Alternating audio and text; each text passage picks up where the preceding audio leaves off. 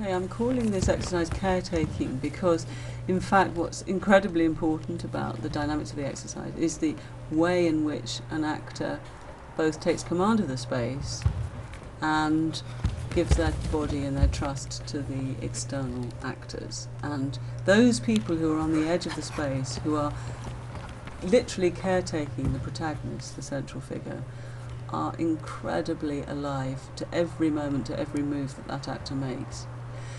We're working with the veil because, in fact, that's helped us become much more precise and clear with our bodies. We can no longer rely on the facial expression and the social space to communicate. We have to rely on every part of our bodies, whether it's our hands, our toes, or our spines, to express what we want to do. And the external actors have to read that body very carefully.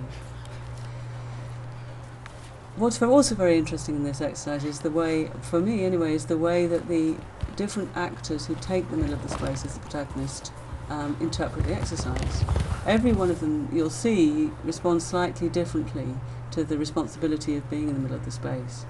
So you'll see that the exercise slightly changes according to who's in the middle. On the outside, you'll see also that the actors are never completely planted. They're always on the edge of movement, always ready to respond. But it's also important for them not to crowd the central actor, because that actor has to be absolutely free to move in whatever way they want to. When you're watching the exercise in the space, you can feel that the space is very alive.